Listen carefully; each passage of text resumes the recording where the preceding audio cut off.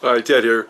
I've had my Shopsmith since 1985, and I've heard some people say, well, you know, they don't like them. You got to have all these setups. And the thing is, if you're in a small area, I've got 400 square feet in my shop right here, and you can't tell me you can't get 7 pounds on a 5-pound bag because I've done it.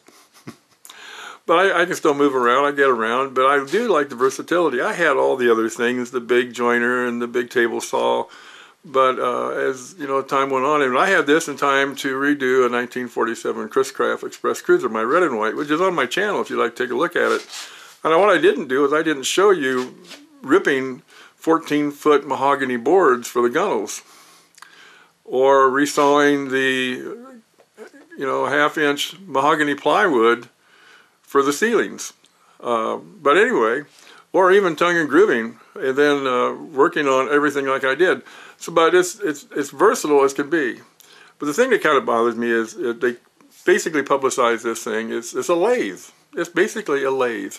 But there's so little that Shopsmith, or even these people that have been promoting it and showing their videos, that I like, I learned a lot from them, but they really don't talk much about it being used as a lathe. Now, it only weighs, when it's down in the lathe position, it only weighs about 340, 360 pounds.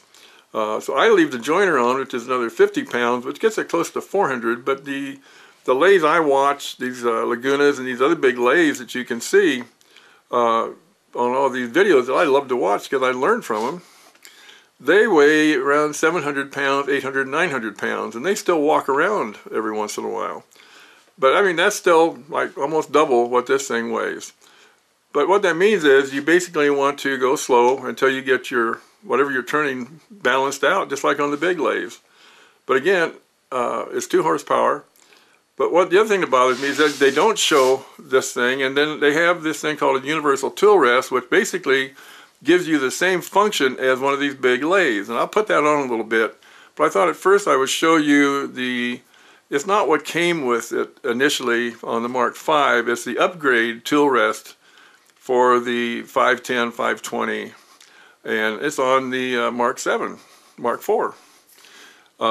It's okay, it's a little bit more stable, but I think you're going to see when you put the universal tool rest on, it makes a difference. So let's take a look at it. Okay, as you can see, this is the upgrade. The bed of this thing can move back and forth, so you get all the, you can go full range with it. It's got what came with it, this tool rest, which is, it's okay. But you lock this down, it stays in place. There's still just a little bit of monkey motion. You really have to lock down all the accessories. This is the height, this gives it turning, this lets it stabilize. I've got it set up already for turning. This is a Craftsman tool, and it's basically carbide on the end. But this is some hard crap. So I'm just going to hit this on for a minute because I'm not going to do a lot because I've already have. Right now it's set at 500 RPM. I'm going to reset it now by going back to menu, and I'm going to take it up to the lathe, confirm it. That's about 2 inches in diameter. Confirm it's a hardwood. Confirm. Now it's going to go at 950 RPM. All you got to do is hit the on.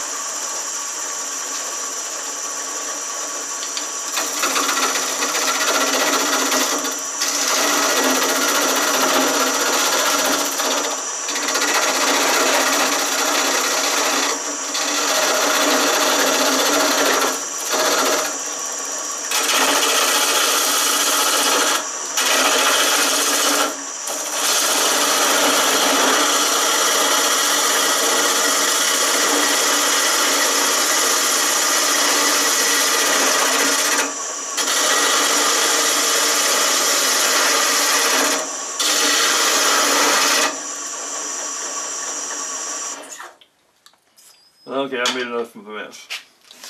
So anyway, that's kind of where I am right now with this thing. And what I'll do is, I can't put the steady rest on because I'm a disabled vet. I got only 25% nerve function waist down, so I don't want to take a chance of falling down. So probably tomorrow I'll get my son-in-law to come over and I'll video the installation of the universal tool rest, and you can kind of see the difference in how it looks between this and that system. It's a little pricey, but if you're going to do wood turning, I think on a Shopsmith, I think it's the thing to get. So one last chance to look at this.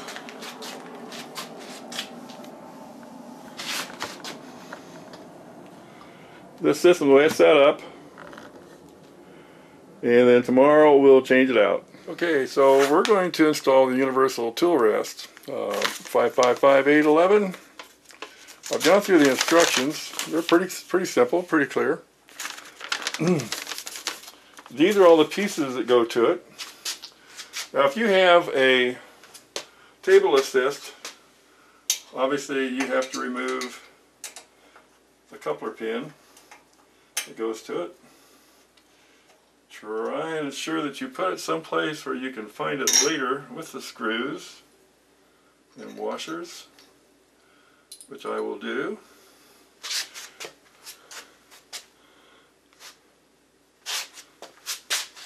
So now I'll just put it on the bandsaw. Now, I just knocked off one of my washers, which I'm going to have to find, obviously, which I will. I didn't remember there was one underneath them too. So anyway, I have put Gorilla Tape on top of my travel bed. Now, this thing basically tells you to put this on this before you put it here, and I don't see, especially for me, being careful how much I lift and weigh, that I want to do it that way.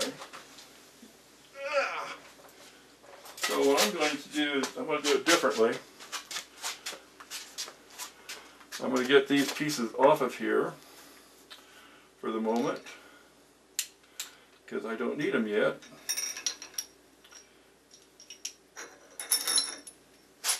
Put them aside.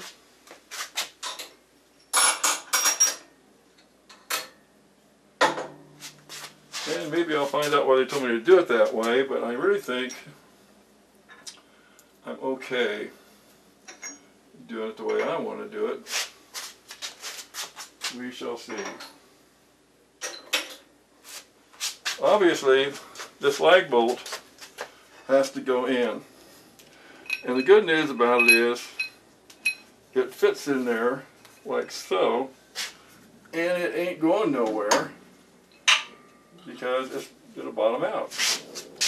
Now, I'm going to center this as best I can on this just by eyeballing it, using the corners as a reference, and turn it where it runs perpendicular to the tubes.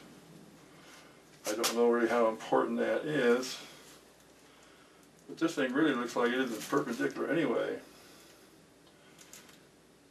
It's kind of a weird hole pattern, but it didn't say anything about being specific with the hole pattern. And again, now this can come up like so. So this can go on after I do the attachment underneath this thing.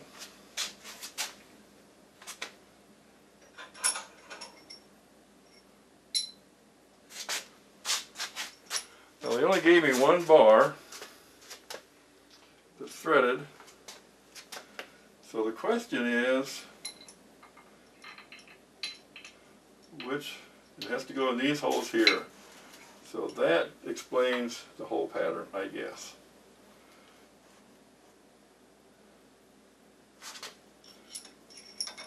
They'll drop down in, and they go underneath this,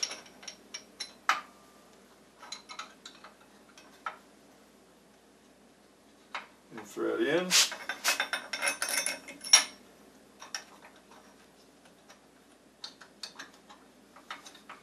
Make sure you don't cross thread them if you can help it.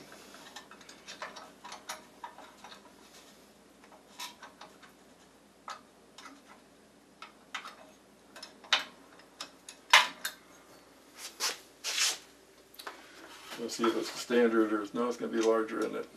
Of course it is. So let me dig out my Allen wrenches, and we'll get back to this after I tighten those up. Okay, now what I did here was I lifted the bar underneath here until it was touching the base of this. And then I just tightened these down until I could feel them they were snug. And once I got them snug, then I made sure I did equal pressure on both sides. That way I'm not, it's really important you do that to make sure that you're not you don't want to over torque it, obviously, but it's not going to go anywhere. And that means the bar is flat, it's perfectly aligned. So this can come up now, and I think I'm going to be successful in doing what I wanted to do with it. So let's find out. We'll put this on here for the moment.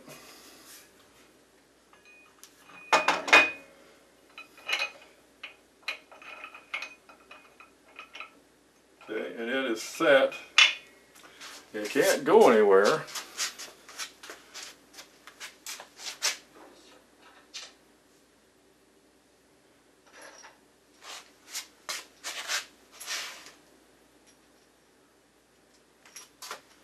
So it needs this washer,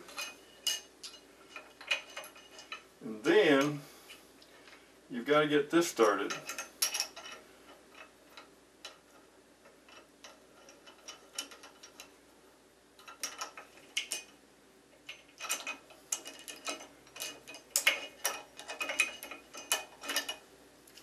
Now if necessary, and it may be,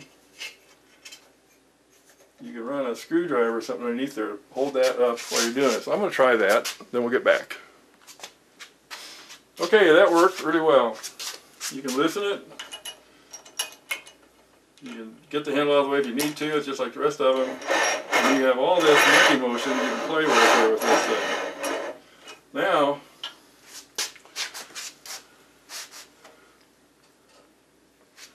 this can go on.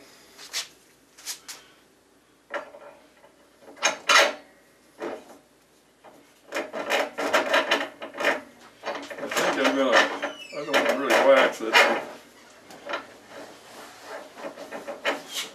Okay, get that back out of the way.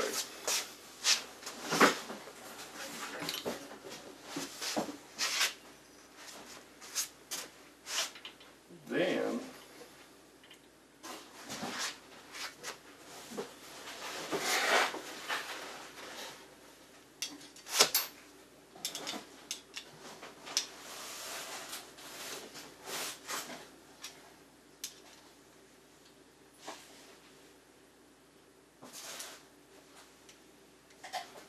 wouldn't you know it is a different size. So I'm going to install this on here and install one here, obviously.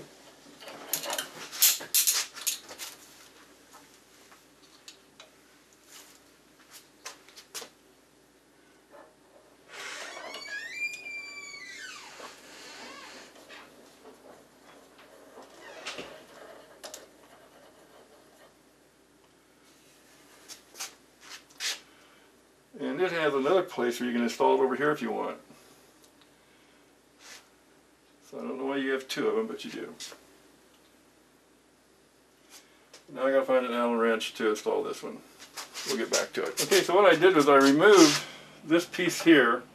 Now you gotta be careful because what it has here, this has to fit in like so, and it comes all the way in, but it's got two springs in there, so you gotta be careful that you don't lose those springs while you're doing this. Get these back in.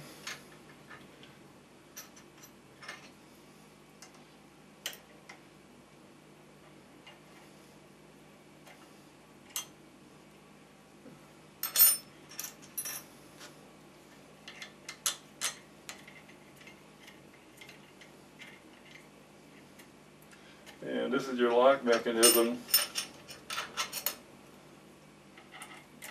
for the turret.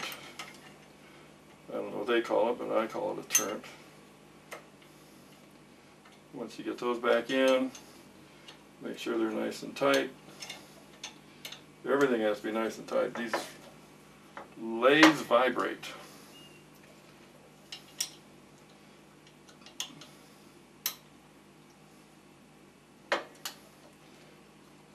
So now you can tighten this down where it takes that plate up against until it totally tightens this thing down where it doesn't move.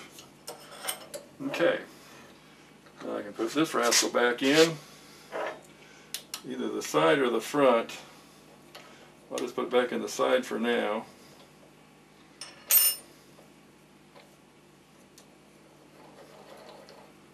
Okay, so we're set up. That's basically it. Now it comes with 3, count them.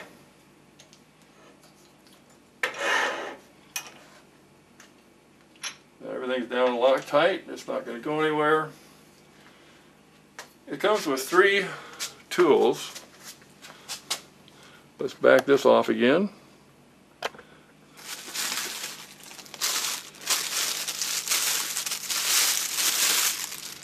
Actually, I think I had to buy these as an option. So it has this guy here.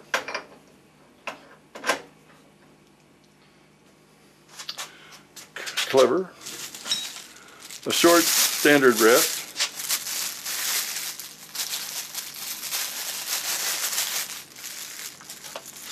Nice and smooth.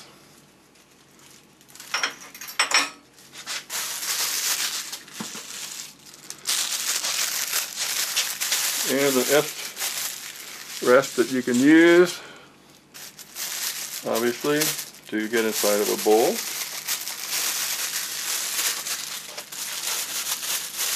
This guy right here. So it's done. Now it's just a matter of getting everything set up again, and let's see if this isn't more sturdy than what comes with the Mark 7, Mark 4, and came with the 520. We'll be back. Okay, let's give it a try. Face shield on. And this is my new leather apron. First time I've ever had it on.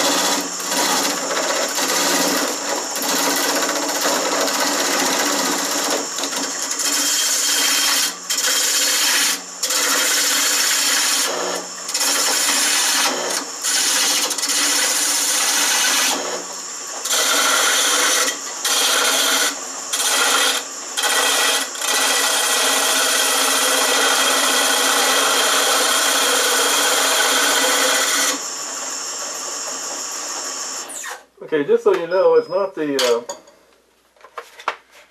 lathe that's stopping. This thing just can't get a grip. This wood is so hard.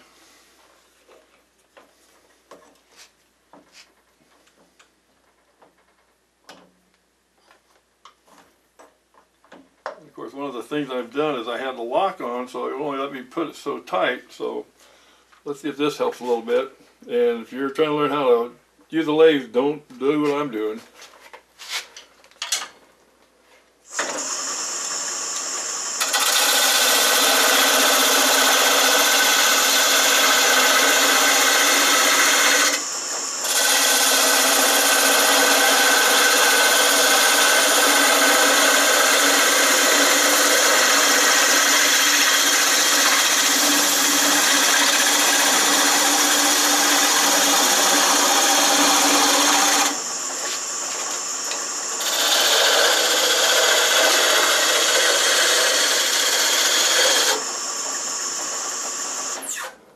tell you right away, this came out smooth when I started, scraping it. Anyway, this is a lot. There's no movement here at all. This thing is really solid. I really like it. If I were going to be a wood turner, I'm going to do a lot of turning. I've got a lot of oak and ash and some walnut things. I need to make a handle for one of the lathe tools I'll show later. I watched the Arkansas wood whirler. It used to be called the Whirler. He's an old guy in Arkansas. I say old, he's younger than I am, I'm sure, but he started out a few years ago and he's really gotten good. A lot of really nice ideas and processes and practices. He likes the epoxy. I'm not into that yet. But anyway, this is it. I'm happy with it.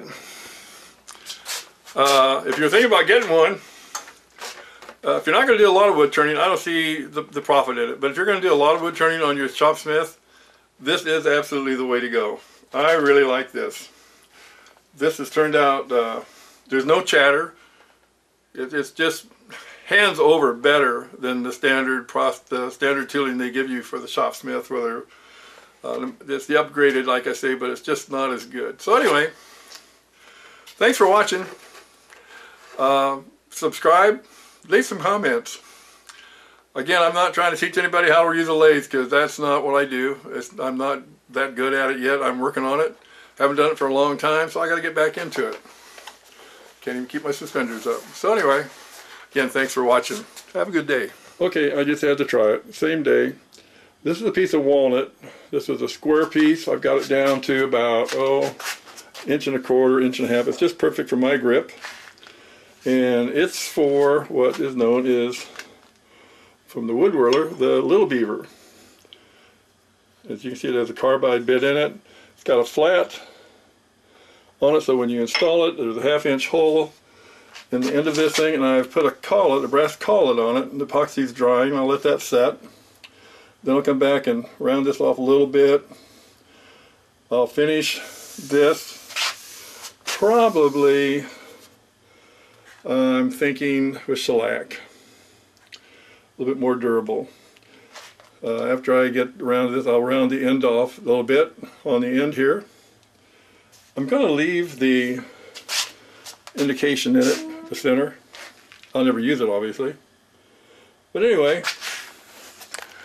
I'm quite pleased with it. Trying to get me in here. So anyway, again, thanks for watching. And good turning.